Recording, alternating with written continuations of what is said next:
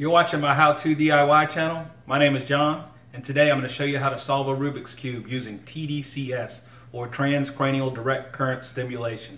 The reason why I'm making this video is because I have another video where I designed a tDCS device, this one right here. I showed the schematic and I gave a tutorial on how to build one, and I also talked a little bit how I use it. That video had quite a few comments and private messages where people wanted to see me actually use it and to see how I use it.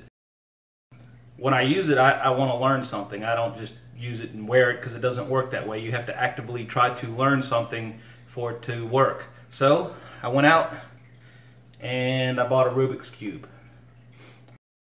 It's been probably 20 years since I've messed with a Rubik's Cube. Back then I could do one level and maybe get a few other sides completed, but it would take several hours, even a couple of days. So I'm basically starting from scratch. So how I'm going to do this is I'm going to start a timer.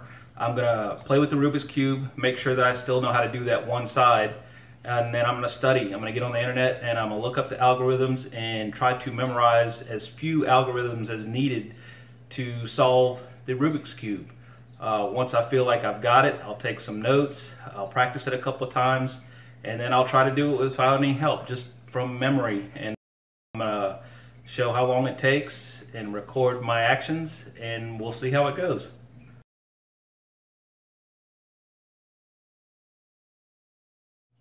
Alright, so before we get started, I have to attach the tDCS machine. I have the machine right here. I've got a fresh set of electrodes. The one with the black is the cathode, the white is the anode. Your device may be different. Unless you build it yourself, you'll know exactly which one it is. So I take the anode and I place it above my left eye, just slightly off to the left.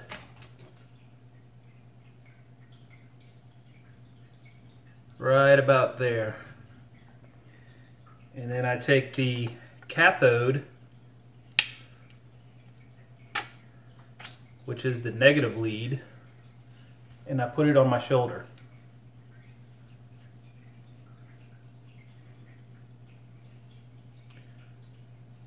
I'm going to leave a link to that other video if you're interested in making your own, or if you want to hear a little bit more about it. The anode is the positive, cathode is the negative. Popular current, they say, goes from positive to negative, but in actuality, electrons will be coming from the cathode, flowing through my brain at 2 milliamps, which is the highest that this will go, and then out of the anode. So to turn it on, and then I run it up to, I'm going to use about 1.6 milliamps for this. You can go up as high as 2 milliamps, but 1.6 seems to work just fine for me. Here we go, 1.5. Alright, and I'll sit there and I'll let that run for 20 to 30 minutes, and then 20-30 minutes I'll take it off. So let's start studying.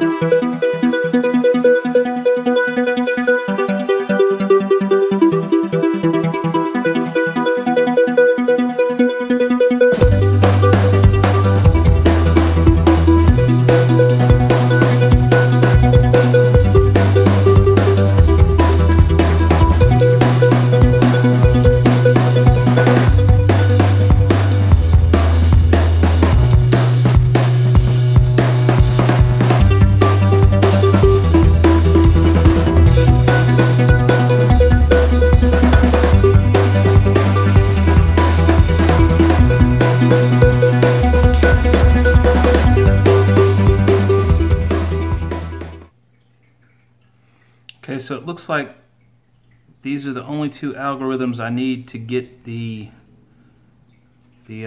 second level. So let's practice that a little bit. It says to line up the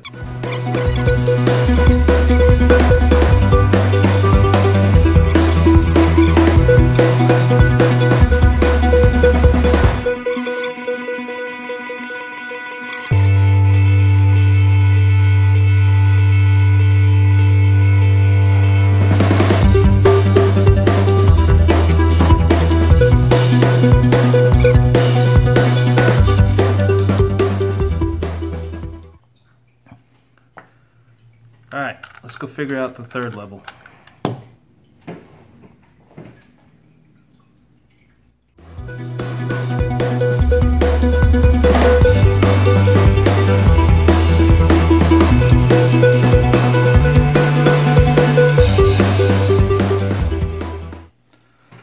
Okay, now it says I have to get a cross.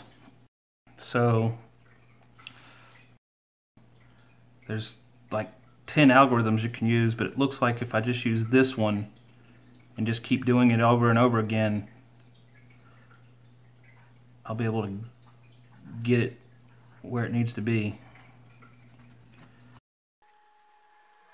Except when I have certain patterns, I have to hold the cube a certain way. So when I have this pattern,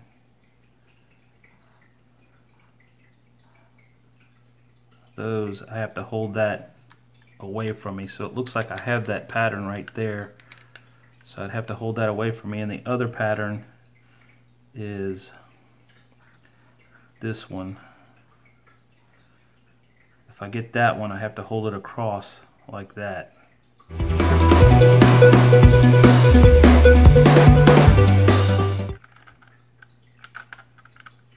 And there's my cross. Alright, so I guess the next step is to learn how to get them lined up. Looks like I've got two lined up, these two. Alright.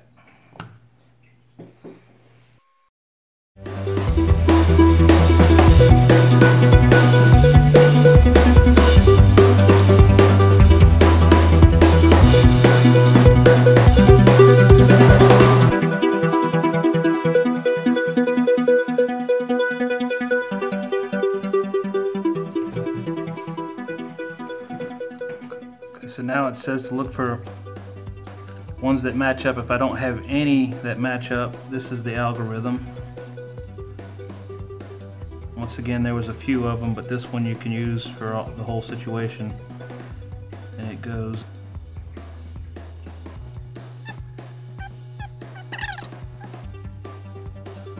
R. So when I have two that match up, like these two, I have to hold it like so.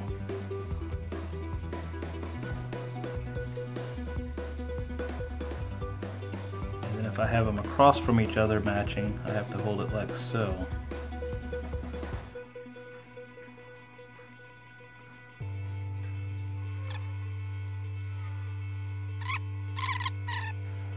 Alright, so now I gotta learn the corners.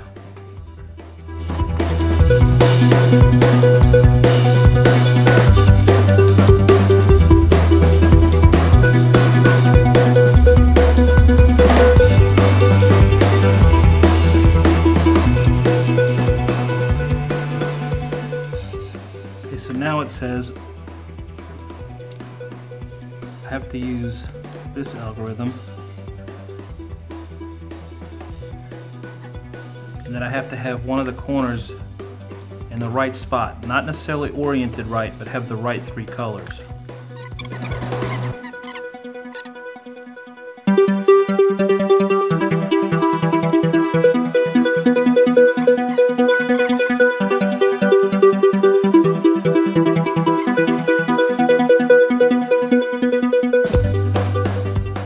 That's in the right spot. That's in the right spot. That's in the right spot. And this one is correct. Okay, so time to find the next algorithm.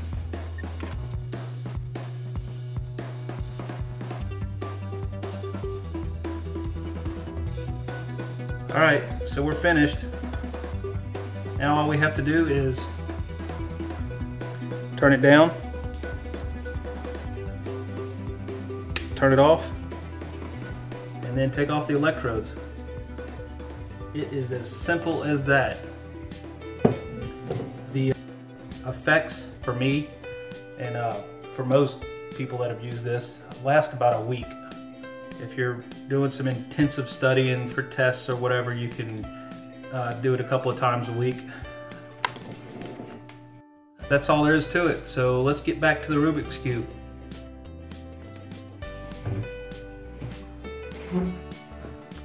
Okay, so last step's actually kind of easy. It says that the corner that I have that is matched, I hold it to the back.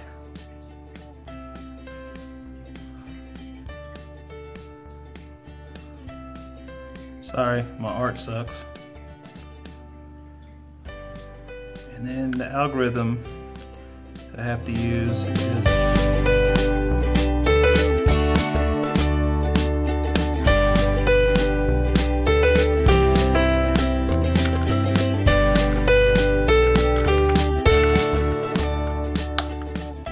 alright, there it goes. Now let's practice. Alright, you'll notice that the timer has skipped forward. I didn't want to make you sit through all my practice, but I practiced it 3 more times. I think I'm ready. So flip that over, give it a good stir, and we'll see if I can do it.